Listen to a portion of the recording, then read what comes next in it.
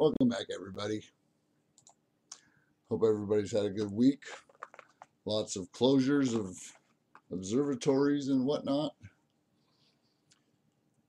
Now, we've all learned what flares are, I hope. What we want to look for are the dark sides. Two things I've been seeing a lot in the skies: shadows, planets. In order to see a shadow, it takes two things: a light source and something for the shadow to cast on. Because without something for the cast on, it's just your, like night sky. You can put anything in front of a light, in front of the night sky, and all you're going to see is nothing. Now, in space, consider yourself on the smaller planet there, the moon. Same with this one. You're going to see a crescent illumination, great big one.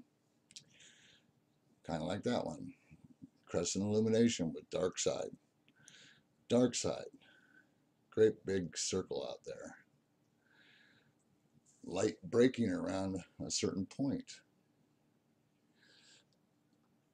Illumination, dark side. Dark side, see these stripes even? They're also here on this. Now this is from yesterday, or actually from the day before now. This is a full day's view. As you can see, the darkness up there, the light's only coming down and around. As the sun gets up and over, you'll see probably why they've been closing down all the observatories. The sun went behind something. See how everything got dark? And then we got an immediate halo effect.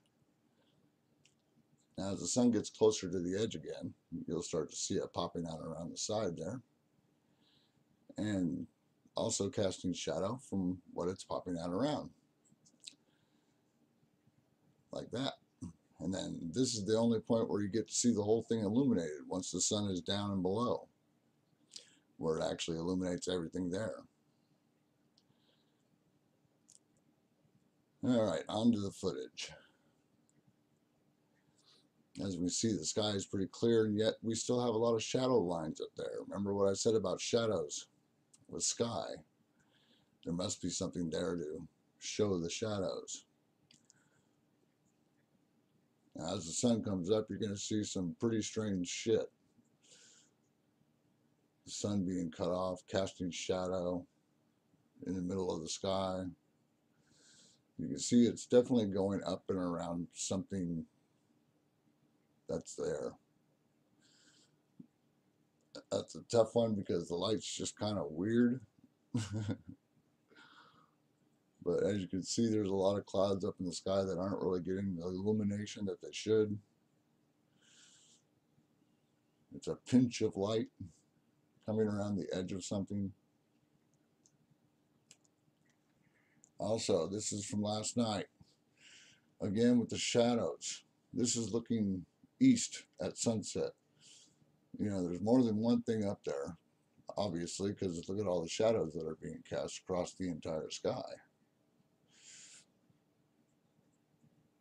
And again, there must be something there, otherwise we wouldn't have the shadows dancing across the atmosphere of our own planet.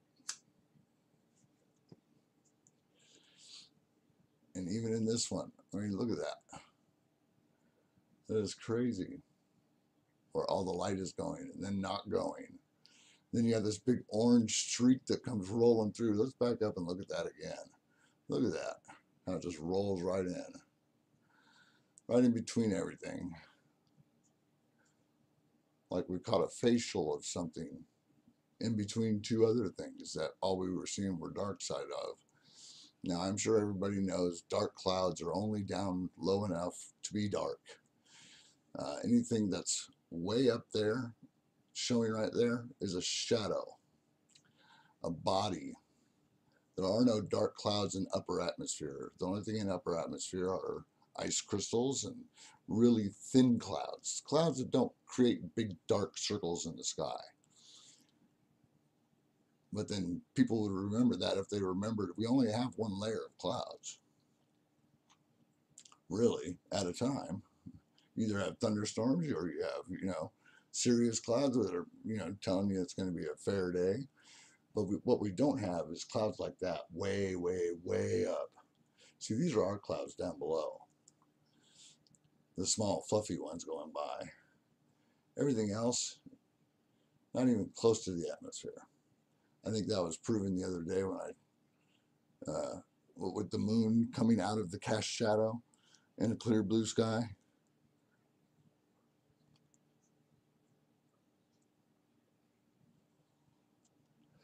I mean, look at how the light's reacting. I mean, our clouds are coming this way. Whatever's going on up there is going that way. Light's coming out all down below. And when the sun is behind something, you have to imagine that it's going to come out from below and above, kind of like it's doing now. See the light going around things?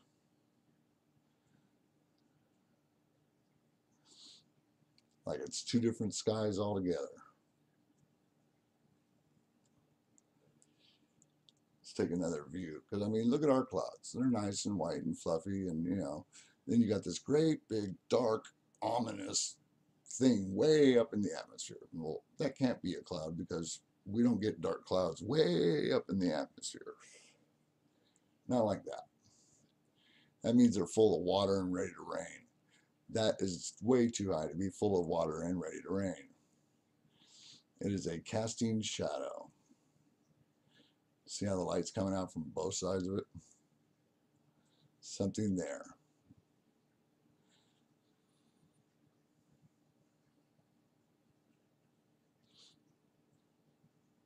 Also, again, light going down and around things, being cut off by sky, only illuminating once the sun is low enough to actually illuminate everything. Because then it's no longer behind something, it's below everything. Here it is going behind it, something else. See all the casting shadows across the sky? Remember, there has to be something there to cast the shadow on. See, there's those streaks that were going across the sky in the other piece of footage. And look, there's the moon. Actually, that wasn't the moon. That was probably either Venus or Saturn.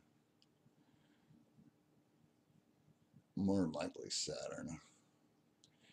And here we have the sun coming down around something large enough to create a cast shadow beyond the brightest part that's going on right there.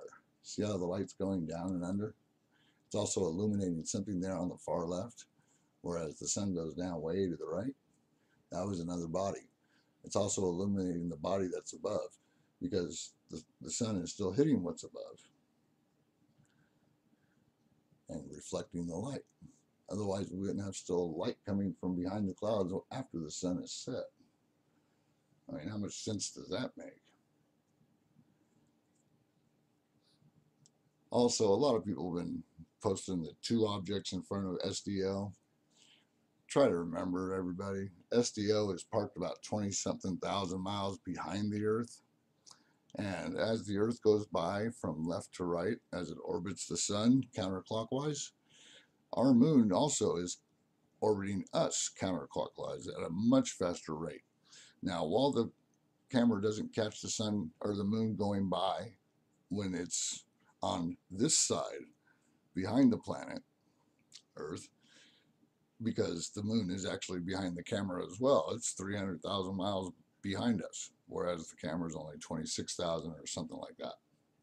Now, the only other time the camera is going to catch the moon going by is when it's going by the front of the planet, which would make sense because we saw one object go from left to right and then another object go from right to left. That other object was our moon going by the front of the planet and past the camera. You see what I'm saying? So don't get it, they make videos about this every other year, getting everybody all hyped up and whatnot. It's not the first time this has happened. It's not going to be the last. That camera's always going to catch the Earth going by left to right, and the moon always going by right to left. That's just the way it is. All right, back to this footage. So much light.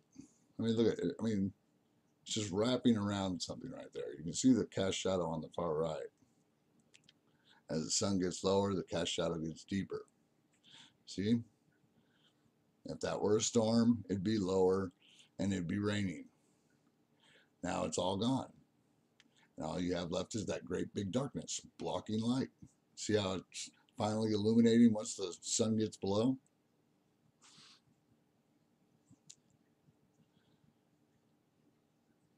And here we have another great example of the light coming out all around something in the middle there. I mean, you can just see it moving across the screen. As the light comes down around the side of it, it may even illuminate it. As we saw at the beginning of the video, I got a really good picture of it. See the lights coming down around that area? See how it's all dark right now? Now it's going to illuminate a little bit. Now we're going to get good illumination. See that? See how it's just all sitting right there? It ain't going nowhere. It was just right there, you know? And here we have another shot from the same location that I showed you in the beginning. From today, you can see how the clouds are coming in from a shadow. You can see them just disappearing into the shadow. More clouds just streaming. You have this great big light going down and under. And this doesn't illuminate until the sun is low enough to actually illuminate it. All right, well, that looks like about all the time we have today. Thanks for watching. Please share. Have a great day, everybody.